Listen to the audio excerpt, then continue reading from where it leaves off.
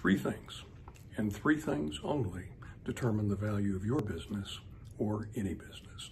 Those are expectations for expected cash flow, growth of that cash flow, and the risk associated with achieving that cash flow. You see, every business valuation is a forecast. It's a forecast of expectations for the future for those three variables.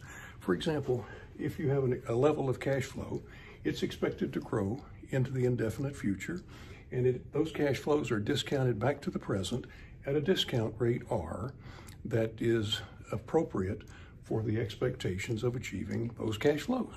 It's really pretty much that simple. That discounted cash flow model can be summarized in a little equation. Value is equal to expected cash flow capitalized by risk minus growth. All we have to assume is that the growth will be constant over that indefinite period into the future. That is also captured in a simpler formula. Value is equal to cash flow times a multiple.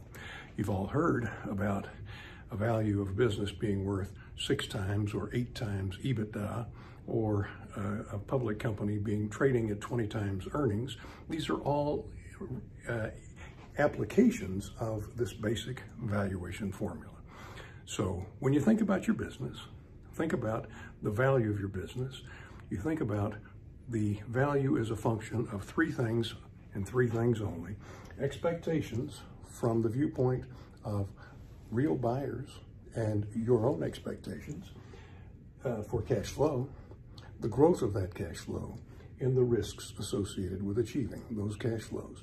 If you can increase cash flow, you can increase value. If you can increase the growth rate, the expected growth rate, you can increase value. And if you can decrease risk, you can increase value.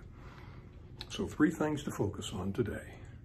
The value of your business or any business is a function of expectations for cash flow, the growth of that cash flow or those cash flows, and the risks associated with achieving those cash flows in the future. This is Chris Mercer with a valuation video today. Good day.